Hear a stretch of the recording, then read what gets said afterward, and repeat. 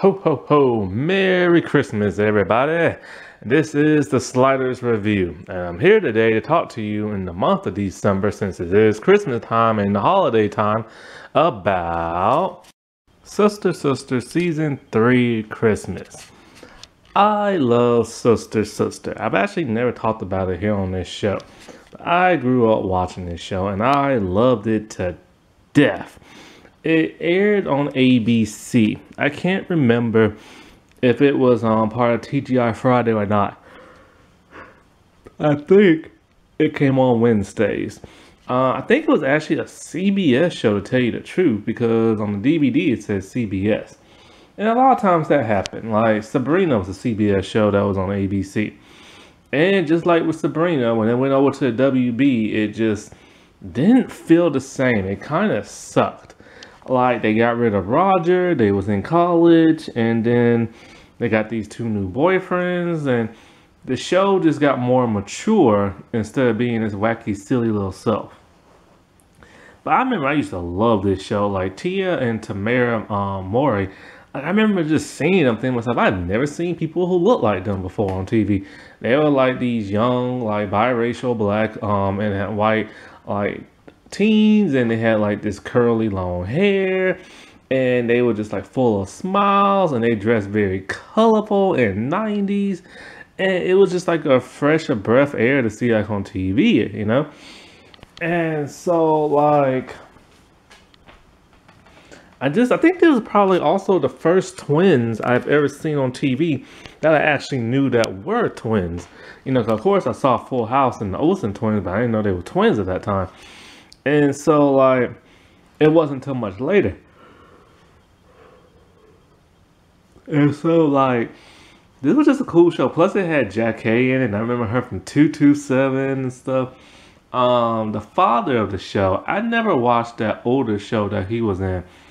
But, yeah, it was just, like, a really cool show, man. And it was just, like people love this show. It's on Hulu. They have two different types of DVD box sets. And so, like, yeah, check this out. This is a great show. So, the Christmas episode. The girls have been, like, saving up their money. And Tia, who is the smart one. And there's Tamera, who is, like, the dumb one. And so, like, it's easy to tell them apart. Not even just because of the mole. Because one has a mole, one doesn't. Tamera has the mole. One is actually darker. Tia is darker than Tia, and sometimes they're the same complexion for whatever project they're in. But you know what's weird? It's like after they did this show, they worked separately for like years, doing individual type stuff. I know Tamera did Strong Medicine. I'm not sure what Tia did. And then they reunited for Twitches and Twitches 2. And Twitches, they decided to change from the book and make it to how they met, like in the TV show. You know what's oddly enough is that these two, like whenever they post pictures of themselves on Instagram, they don't take pictures together. I don't even know if they live in the same city or not. They probably live in different states. But I know there's a weird thing going on Twitter, but those two don't, like, they don't always get along. But I don't know. Who knows? It's Twitter, you know what I'm saying? Like, you'll see somebody's name trending, and then you spend like hours and hours trying to figure out why it's trending, but you can't find out why, you know? So, Sister Sister, a quick synopsis. There are these two girls, Tia and Tamera. They're these biracial black twins, which I didn't even know they were like biracial. I just assumed they were black until that one episode that showed like their white father who had found them and stuff. And so, like, they were separated at birth. And then they were at the mall, like, individually, separately. And then they, like, turned around. I think they saw each other. And, like, oh, my God, you look just like me. And all this other stuff. It's, like, the funniest thing. So, their two parents, Tamera's dad is, like, rich. And Tia's mom is poor. So, they decide they want the girls to be together. So they're going to move in together. And of course, they can't stay with Tia because her mom is poor. So they go live with Ray, who is like rich and stuff. And so they just bonded ever since. And they have a neighbor named Roger who's in love with like Tamera. So then he falls in love with like both of them. But he can't get none of them and stuff. So like they had saved up money for the holidays, right? And so Tia saved up $490 and Tamara saved up $8. And they plan on buying gifts and they're like excited and all this other stuff. And then so Tamara's grandfather, who was Ray's dad, decided to come and visit, played by none other than the legend himself, the late great Sherman Hemsley. And he is hilarious in this role. Now he is a legend from back in like the 70s and the 80s. He was on the Jeffersons, he was on Amen. And then he had a show in the 90s on UPN. It didn't last that long.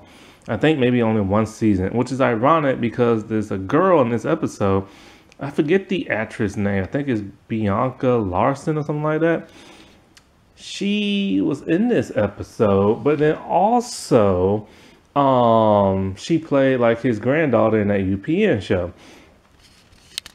So like he comes in talking about how he has this great job and this and that, right? So they're at the mall.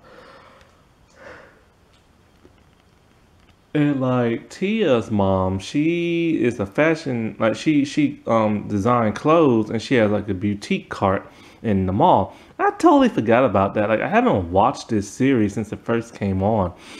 And so like now that I have it on DVD, I can watch it, but I've been so busy lately. And so like it seems that grandfather isn't really like telling the truth about like his business and stuff. Now, the one thing about Sherman Hemsley, he has this specific walk that he had in all his TV shows. He has kind of like this weird swagger, swaying type walk that he does in like everything. Now, I am going to review this one show he was in. I had no idea he was in it until I watched it years ago. It didn't get picked up. Boy, I could not believe he voiced this character. I couldn't even believe they tried to make a reboot of this show, but it failed in the pilot. So yeah, get ready for that one day.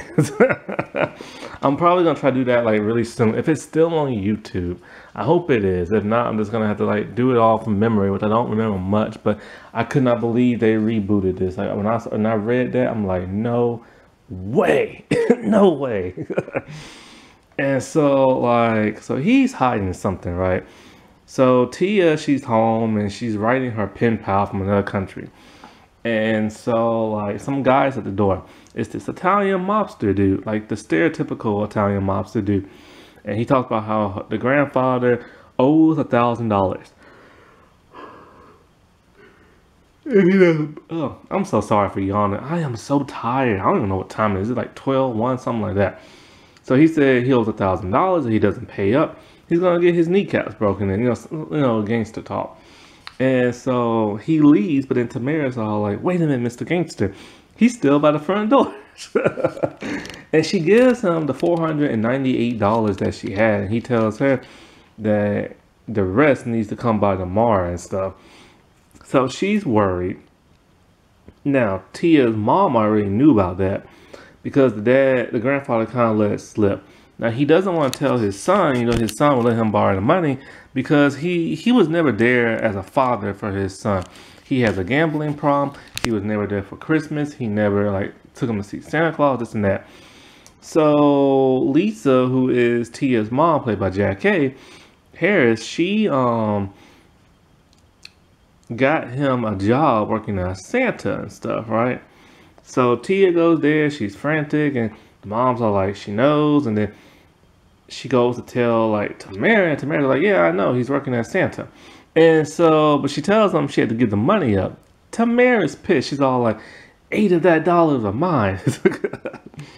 So also in this episode, Roger shows up with this one dude, this actor. I forget his name. He was in an episode of Charmed. He was in what's that movie called? I think it's called Can't Hardly Wait. He was the redhead who sung Paradise City. He was also the son to the one woman from Miss Congeniality, the one who ran the pageant, the bomber dude. So like yeah, he's in there. He's helping Roger set up like a tree, and Roger wants like a kiss from the girl, Tamara, but she doesn't want him to. He's always striking out. Like I think the catchphrase is always "Go home, Roger" and stuff. Boy, the show got less funny when he left the show, and so like um she tells him straight up about like the gangster and all this other stuff. So they agree like to get jobs, you know what I'm saying? And so they get jobs at the mall. Tia is a Santa's helper, and Tamara, I forget like what kind of job she got and stuff. But so like Tia tells the grandfather like, hey, the loan shark came by and all this other stuff, so he's worried and talking about how he can't borrow money from like his son and stuff like that. So then the loan shark comes back on Christmas Eve and he talks to Lisa and she's worried and stuff, right? And it was so cool to see her in this role because when she played Jackée, like watch 227 if you can find it anywhere. Completely different character. Like you will not believe it. And so like she gets worried and she gives the gangster dude $500. And so like now that that's all taken care of, Ray's like walking around the house talking about how y'all ain't gonna kill his like Christmas spirit and stuff. And then next thing you know, the gangster dude comes back and he wants to give him the receipt. This dude is thorough. You gotta give him up for that. And so he tells him straight up why he's giving him the receipt for the grandfather. So now Ray knows and he's pissed. He heads out to the mall and he's talking to Lisa. And Lisa's all like, he's over there, but he's with a bunch of kids for like Santa. So he's trying to talk to his dad, but these kids don't want him to because they don't want him to cut in line. So in order for him to talk to his dad, he has to sit on his lap and do the Santa thing. Now it's funny. One of the little boys in this episode, he's from Full House. He played Michelle. No, not Michelle. Maybe he played Michelle's friend, or maybe he played what's Jody's kid, Stephanie's friend. He played one of those two friends. I don't remember which one. So it was like the little black kid. And what's funny is this is Taj Mowry. No, I said his name wrong. Taj Mowry. He is the real life brother of Tia and Tamara. Now, Tia and Tamara, they pronounce their last name Mowry. But a lot of people think it's Mowry because it's Mowery and stuff. But it's Maury, like the talk show host dude. And so, like, he's pissed at his dad, talking about how, like, you should have just asked me for the money and this and that. And the dude's all like, I couldn't do that, like, I'm your father and I wasn't there for you. And he tells him straight up how he wanted this Phantom Racer bike from back in, like, the 70s or 60s or something. And his dad never got it. So towards the end of the episode, his grandfather, on the grandfather comes back, he pays everybody back their money and say he got a job like taking Santa classes or teaching them something like that. And he asked for like a bonus and everything, or an advance, I should say. And so like he gives his son the racer bike, the Phantom bike that he wanted all when he was younger and stuff. And then so like Roger talking about when he was riding around just to like, break it in. A bunch of girls are like looking at him, and I think Tamara's talking about this is the first time girls ever looked at you or something like that. So then it ends with all of them like, looking into the camera and saying happy holidays. It was a cool episode. Like it wasn't one of those. Oh, and then now when they do that, some strange thing happened. They pan outside, and over the roof, you see Santa Claus and his sleigh and the reindeer flying over the house. I'm like, ho, ho, ho. I'm just like, really? They threw that in? And it was some of the crappiest CGI and stuff. But, this was such a cool little episode. Like, it's different. That's what I like about these holiday episodes, when they're different.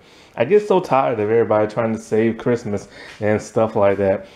And it was so good to relive this like episode because I'm telling you, man, watch Sister Sister. It was a hilarious show and everything.